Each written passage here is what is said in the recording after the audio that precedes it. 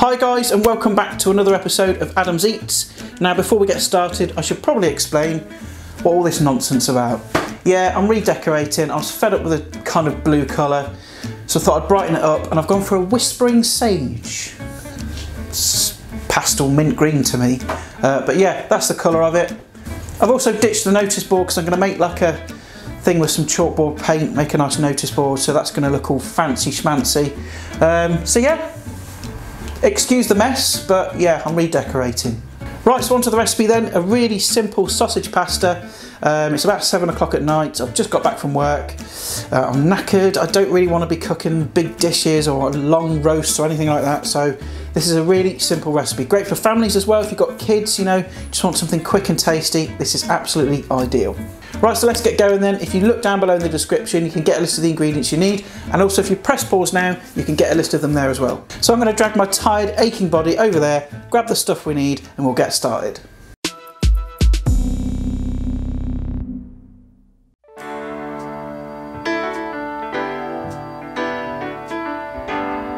Right, so let's get this show on the road. I've got an onion there. I'm just going to pop that to one side for a moment.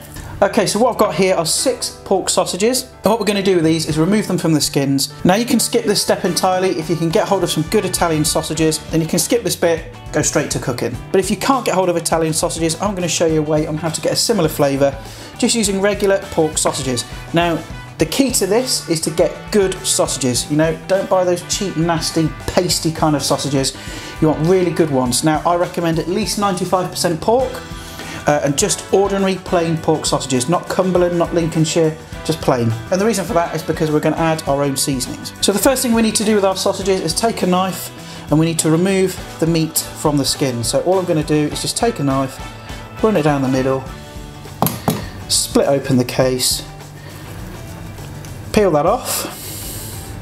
You can discard that and then just pop the meat into a bowl. Really simple, so I'm going to repeat this with the rest of the sausages and then I'll show you the next bit. Right, so once you've removed all the sausage from the skins, got them in the bowl like that, we're going to go in with some fresh garlic. Now, you've got to use fresh. It's no good using dried, no good using lazy garlic or anything like that. You want fresh. And I've got 3 cloves and I'm just going to grate it in like so. Now you want to mince it so that it goes all the way through the sausage nice and evenly. Right, so now the garlic's in, we need to add the dry spices.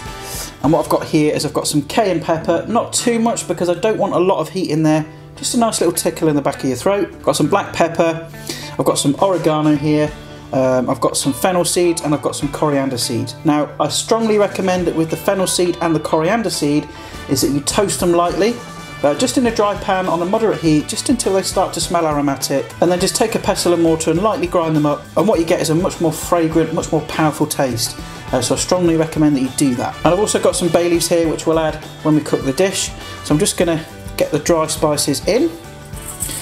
There we go. And I've not added any salt at all because these sausages are pre-seasoned. But a little tip for you is if you mix all this together, just pinch off a small piece, fry it up, taste it. If you need more salt, then add it. But I know these sausages don't need anything at all, so all we're going to do now is to mix it up. Now there's no easy way to do this, you just need to get your hands in there and just squish everything together. Be quite gentle with it because you don't want to mash this into a paste. You want to keep that nice meaty texture. So just using your fingertips, just work that through until everything is nice and combined.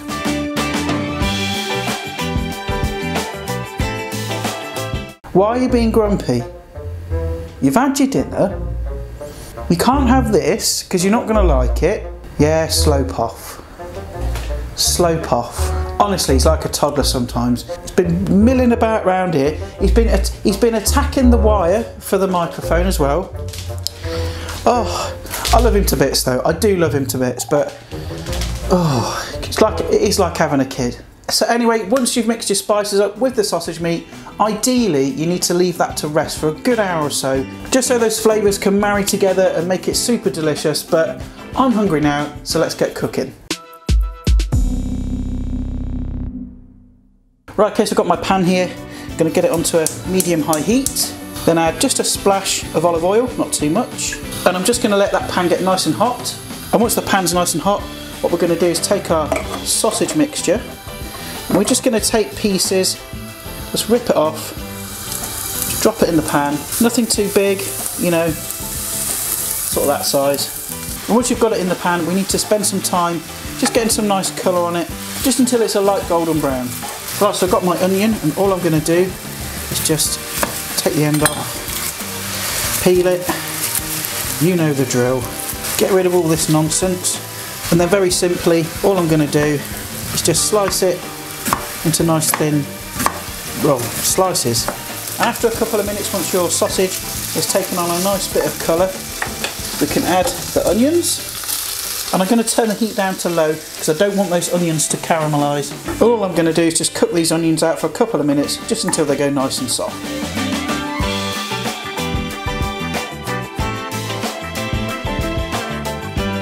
Right, so the onions have been cooking down now for a good few minutes.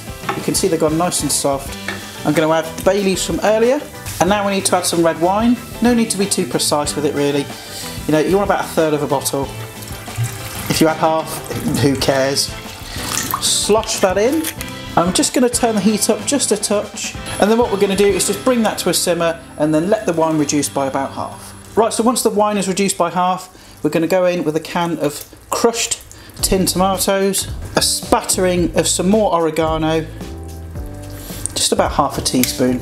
Again, just mix that up and then turn it down to a nice gentle heat, and I'm going to put the lid on. And you want to let that cook for about 30 to 40 minutes, nice and gently, till that sauce is nice and thick and reduced. And the beauty about this sauce is it's really simple because all the flavour is in that sausage. So we don't really need to add anything else apart from wine and some tomatoes to that sauce. And about 10 minutes before it's ready, you want to get your pasta on, cook it to nice and al dente, and then we'll mix the whole lot together and we can eat it. Because not only am I knackered, I'm also very, very hungry. Right, so we're about 8 to 10 minutes away before everything is ready. One thing I forgot to mention is to add some spinach. So I'm just going to add a nice big generous handful or two, and I'm just going to mix that in and then pop the lid back on, and again just cook that out until that spinach is nice and wilted. Right, okay, so everything is cooked, our pasta's done, nice and al dente, and I'm going to fish out the bay leaves from the sauce, and now I'm going to add the cooked pasta. I'm using rigatoni. You can use whatever pasta you like. And now I'm going to add just a touch of lemon zest. Don't need too much, probably about half a lemon, because that's just going to lift everything and give a nice zesty kick. Now of course this wouldn't be complete without some Parmesan cheese, so I'm going to go in with a nice helping of that, and then just mix all of that rigatoni in with the sausage. And that, folks, is it. It's done. Now we can dish up and have a taste. Right, okay, let's dish some of this up. A nice big bowl of it here. And then of course we're going to finish this off with some more Parmesan cheese. And there we have it, that's my simple sausage pasta. So let's tuck in and give it a taste. Right, so let's dive into this puppy. Cannot wait, I'm starving. Let's get a bit of everything. Let's go in. That pasta is nice and al dente still, but the real star of the show is that sausage. Got so much flavour in there. And like I said before, if you can get hold of Italian sausages, use those. Just take the meat out of the skins and just go straight to the cooking process. If you're making this for kids, you might want to take the cayenne pepper out. But it's really good. There's all that flavour in the sausage, the garlic, the fennel seeds, that nice richness that comes from the red wine. It's a little bit sweet as well. And it's one of those recipes as well that makes you look really good in the kitchen. Like you've slaved 10 hours over a stove. When actually it's taken half an hour, 40 minutes, something like that.